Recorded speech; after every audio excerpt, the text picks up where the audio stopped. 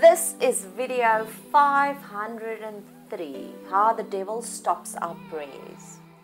This video is my journey. Based on this video, I will place the link in the description box below. I watched this video early last year, less than a year ago, but with every new prayer campaign that I start, I can see this video. It somehow always stays within my subconscious mind. May you too, when you invest some time in a Bible study or any study of the spiritual realm, may it also be this low GI type of food that lasts you a while. When you eat takeaways like a McDonald's burger or even KFC, you are hungry again an hour later.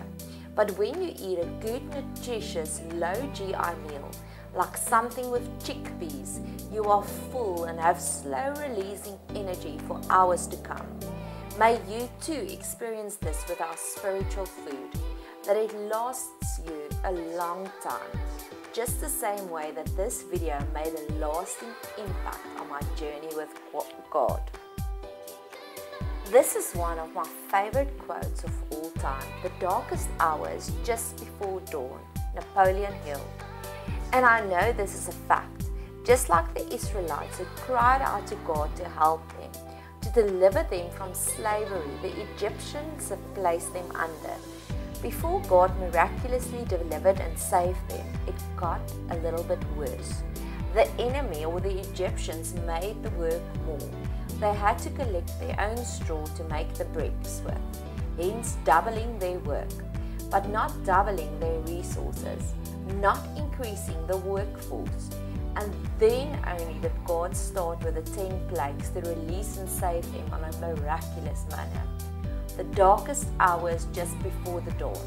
Once again, even with the Israelites, even with us. The reason I believe is based on the video link I placed below in the commentary box. The devil sees that we are touching something that could cause him harm. So he too will increase our workforce in order for us to focus on something else instead of the prayer campaign we launched recently. This happened with me personally. The beginning of 2019, each year I choose a word, something I look for in everything I do. This year my words were 3 at this stage, but one of them is drama-free. I want a peaceful year this year, no drama, no distractions, just focusing single-mindedly and single-heartedly on finding the kingdom of God, of making heaven a place on earth. I did a thorough study. I'm actually still busy with it on the sideline, on peace.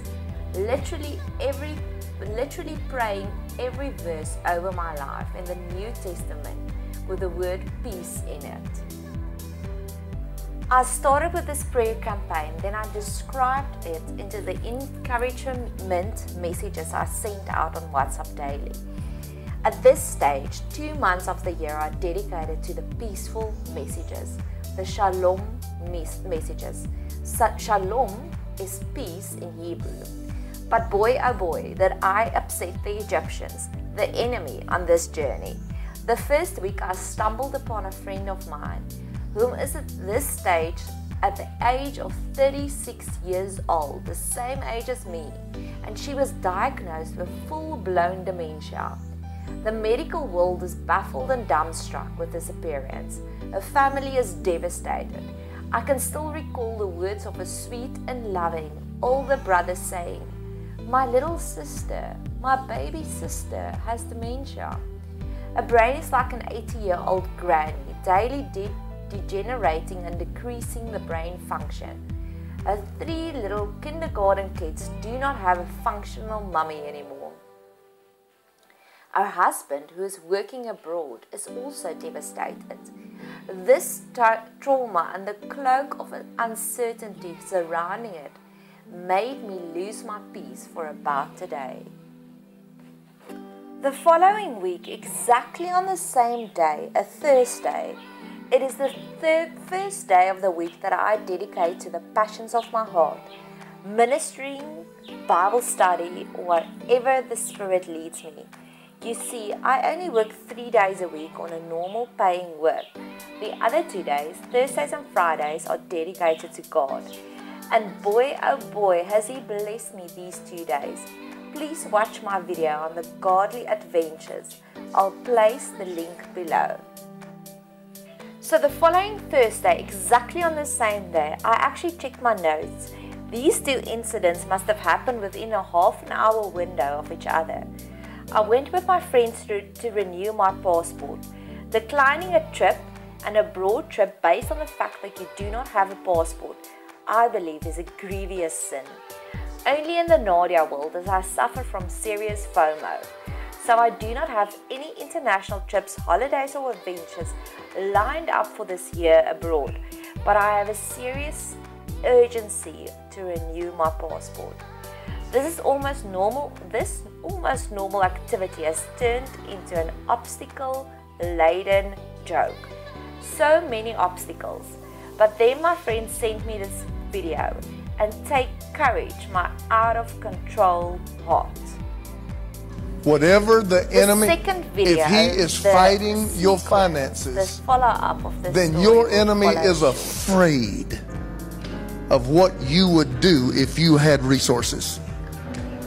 If he is fighting your marriage, let me tell you something right now, then that tells me there is something the enemy fears about your union. If you have a child that is just wayward and continues to battle adversity time after, and like he can't ever get his life straightened out or her life straightened out, there is something the enemy fears about that child. You need to examine the places in your life your enemy fights, because it is an indicator to you of what he's afraid of. He would not spend that amount of time and energy in that area if there was not something about it that he feared.